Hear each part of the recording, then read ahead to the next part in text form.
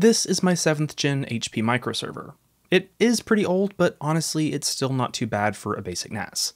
It's decent. Just decent. That's why in this video, I'm going to do my very best to modify, modernize, and maximize the potential of this old server, to turn it into not just something useful, but something truly unique. To be clear, I'm going to make plenty of mistakes, but with some creativity, perseverance, and a bit of luck, we just might make sparks fly. Scratch that, there will definitely be sparks, and not just the good kind.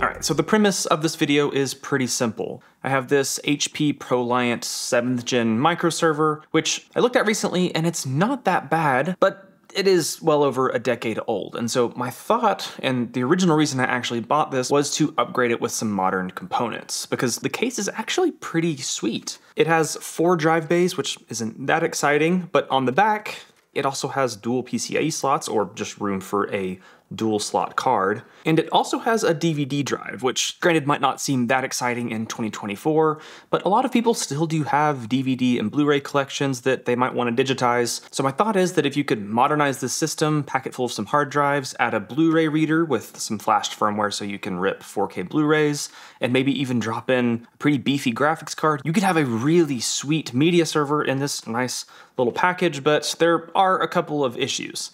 First of all, this case is pretty beat up and pretty ugly, so one of the first things I want to do is not just clean this up like I normally would, but I actually want to not restore it, but I'd like to repaint this case to not only make it look much better, but also make it look a bit unique. The other, much more serious issue is that the motherboard that normally slides into the bottom of this thing is not a standard motherboard, and this tray that it mounts to doesn't support standard motherboards. And the I/O cutouts on the back are very clearly made for this specific proprietary motherboard. That being said, most of the other components in this system are all fairly standard, so I figured with a little bit of elbow grease we could overcome those proprietary issues and drop in something like this little N100 motherboard from ASRock. But the problem is, this won't fit. Even if I were to mount this to this tray somehow and slide it in, if it was centered in the case, you can see it would block the PCIe slots. And if I shifted it over so that it doesn't block the PCIe slots, well, the motherboard would be sticking out the side of the case. With that realization, I started to think that I was just going to scrap this project entirely, but then I remembered that I have this guy. This is just a little Intel 11th gen NUC that was sent over by an awesome viewer. Thank you so much. And I hadn't really done anything with this, partly because, well, this case is pretty beat up. And I also accidentally made it worse about 5 minutes before filming this. So, my thought... Okay, well that took substantially longer to get out than I was expecting. The case was kind of bent up around it. I forgot where I was at. I actually forgot where I was at now. This is a little 11th gen i7 NUC board that should very easily be able to go on this tray and fit underneath here. And while this might not look like it has a lot of ports and stuff to be able to work with a system like this, it actually has a good bit of expandability. First of all, it has a Gen 4x4 NVMe socket that we could use for a variety of different cards, but it also has this B key M.2 slot, which says SATA, but it actually supports 1 lane of PCIe Gen 3. And then underneath the x4 NVMe socket, we also have another M.2 E key slot, which should also support 1 lane of PCIe Gen 3. With a few different little adapters, we should be able to make this work with not only the optical drive and the 4 SATA hard drives, but I'm also hoping to add a PCIe slot. And on top of all of that, this comes with 2.5 gig networking, which isn't crazy, but should be plenty for a server that's primarily built around storing and streaming media. Now, there are obviously going to be some challenges here. First of all, we have to figure out how we're even going to mount this in here. And then we're gonna have to figure out all of those connections and if they even work with the hardware that's in here. And then I'm gonna have to figure out all the little things like power button, USB ports, the I/O on the back. So I have a few plans and I think I'll kind of explain those as we go along. But I think the first thing I wanna start with is actually making sure that all of the hardware components will actually work. So I wanna hook this up to the back plane, hook it up to the Blu-ray drive, and make sure that's gonna work all in conjunction with the power supply that's built in here. So let's get started with that. Okay, so this is kind of a ridiculous setup, but I have the little NUC right here, which I found that these drive caddies actually work as a great little test bench for them. But that's just hooked up to this monitor and currently has a live image of Ubuntu plugged in, and it can boot up to that just fine. And now, because this backplane actually uses a mini SAS connector, I have this little M.2 to mini SAS, which has a little 4-channel SATA controller on there. And you might be wondering why that was plugged into this SATA port, this B key port, and that's because it actually should work. Now this only supports one lane of PCIe Gen 3, which would be about 800 megabytes per second or so, which if we have 4 hard drives plugged in here, that's going to definitely saturate that if all 4 drives are being read from or written to. But there's a really good chance I'm going to run unraid on this, so it really shouldn't matter because realistically only 2 drives are going to be accessed at any point in time. But we actually have to make sure it works. Now to power the drives, they're hooked up via these Molex connections to the power supply from the NAS. And to make sure that this powers on, I have this little add to PSU right here, which basically works as a relay to turn this power supply on when the main board turns on, but it also should help us have a common ground between all this stuff and the motherboard. And to actually trigger that relay, I just have a SATA to Molex adapter hooked up to the little SATA ribbon cable for the 2.5 gig drive for this. This might be a bit of a mess, but let's give it a shot. Okay, here goes nothing. Dang it. So it seemed that the add to PSU might only work with a 12-volt signal. That would be fine for a standard power supply, like it's designed for, but not so much for the 5 volts coming from the SATA port on the NUC board. Assuming I could sort all of that out later, I sorted the pins to power on the HP power supply just to test out the M.2 to mini SAS adapter. Sure enough, the adapter showed up in LSPCI, so I awkwardly hooked up a 3.5-inch hard drive, powered everything on, and boom, there's our hard drive. So with a bare bones proof of concept working, I decided to move on to the case. Okay, so I'm out in my garage, and I apologize for the audio quality. Actually, it would probably sound a lot better if I used this Mod Mic Uni 2 from today's sponsor, Antlion Audio. If you're not familiar, the Mod Mic is a high-quality microphone that can easily be attached to any pair of headphones. This is perfect for me because I don't have to use the mic from a crappy headset. I can use the nice headphones I want, and then whenever I need to, I can convert that into a headset for work, gaming, or whatever else. And it doesn't just work with headphones. You can technically mount the Mod Mic to a VR headset, a 3D printed ear mount, or pretty much any other flat surface. They have options for everyone. For example, the mic I'm using here, the Mod Mic Uni 2, has a simple 3.5mm connector. With the use of a simple adapter, you can hook this up to pretty much any PC, console, Steam Deck, or pretty much anything else that has a 3.5mm combo jack. Or if you want to connect via USB, you can use the Mod Mic USB 2, which can connect either through USB-A or USB-C. And if you're wanting to use a Mod Mic for VR, or maybe just wires aren't your thing, there's the Mod Mic wireless as well. And I don't really think I need to say much about the audio quality because, well, I've recorded this entire segment in my echoey garage, and I think the results speak for themselves. So please, don't be the person in your game chat or Zoom call with the terrible sounding mic. Upgrade to a Mod Mic by clicking my link down in the description. All right, as much as I wish I could continue recording this whole video with this mic, it's gonna be a little awkward, so we'll just have to go back to the shotgun mic on the camera. So the reason I'm out in my garage is because I actually want to start working on this case and making it look better. And that might sound kind of weird to start working on this while the rest of the project looks like that.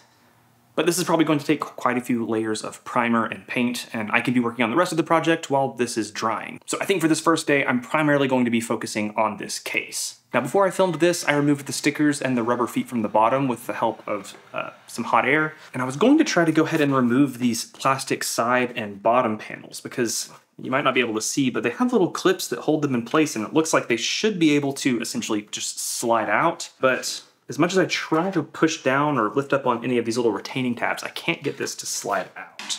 But fortunately, I think the bottom, the sides, and the back are all going to be painted black. So really, I think I can start sanding stuff down. Nope, not yet. If you remember, the rear I/O on this thing is very much proprietary, so I needed to, well, cut it out. After safely and properly securing the case to my very sturdy workbench, I used an angle grinder to start cutting out a hole in the back. After realizing that angle grinders scared the absolute crap out of me, I finished the job off with a rotary tool and a jigsaw, which surprisingly worked pretty well. And yeah, this looks awful, but don't worry, I have a plan for that later on. With that done, I could move on to sanding. No, just kidding, I forgot the lock on the door, which was really easy to remove, partly because it doesn't work anymore. What wasn't easy to remove was the little HP logo. It was held in by some little plastic nubs, which I eventually just ground down until it fell off. I repeated that process for the transparent LED cover thing for the hard drive and network LEDs, as well as the power button. And with all of that out of the way, I could finally move on to sanding. There were a lot of nicks and scratches on the case, so I made sure to sand into the plastic to remove most of them, and then I masked off the inside of the case a bit just to avoid having a ton of overspray on the inside. After that, I hit everything with a few coats of primer, and then once again sanded everything down. To make the case stand out a bit, I decided to paint the top and front panel door white, with the rest of the case painted black. Almost like I was going for a stormtrooper vibe or something. And I know what you're thinking. You're probably saying, wow, Colton, the way you have that case propped up seems pretty sketchy, but don't worry, I know what I'm doing. It's not like right after the final coat, I accidentally knocked it over off camera and then had to grab it quickly, leaving massive handprints in the side. Oh wait, no, that's exactly what happened. So let's do it all over again.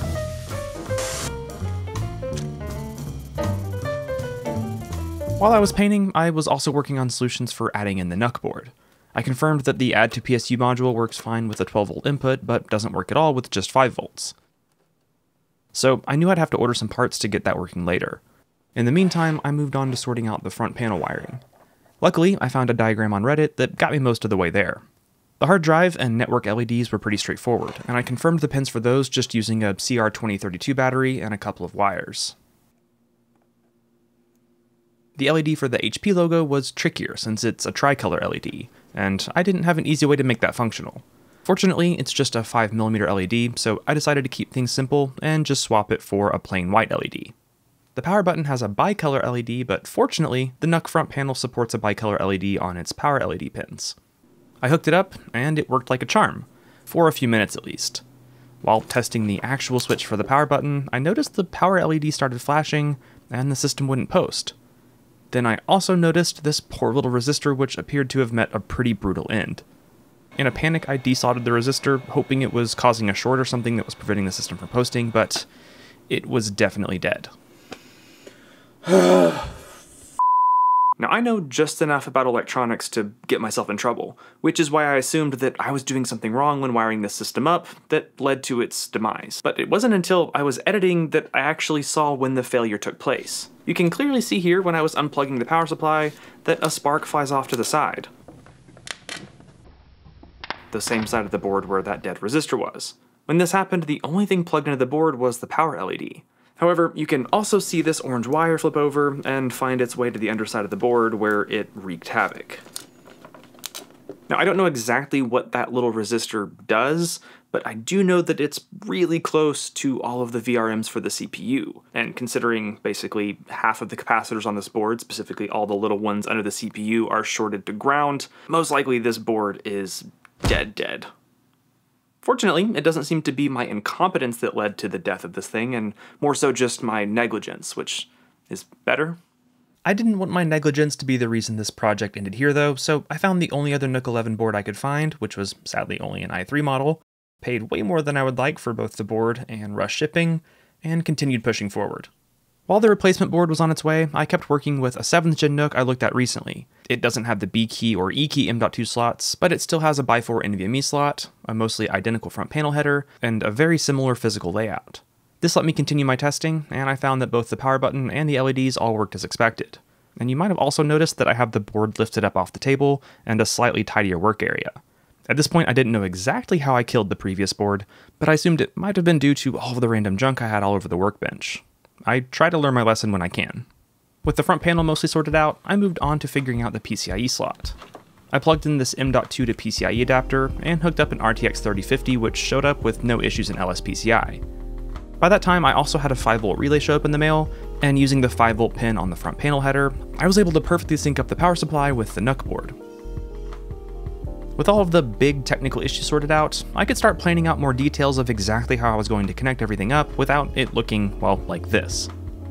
I also took some measurements of the motherboard tray, threw together a simple 3D model, and printed it out.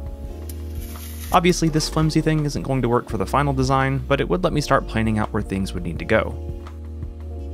Another thing I needed to sort out was that broken lock.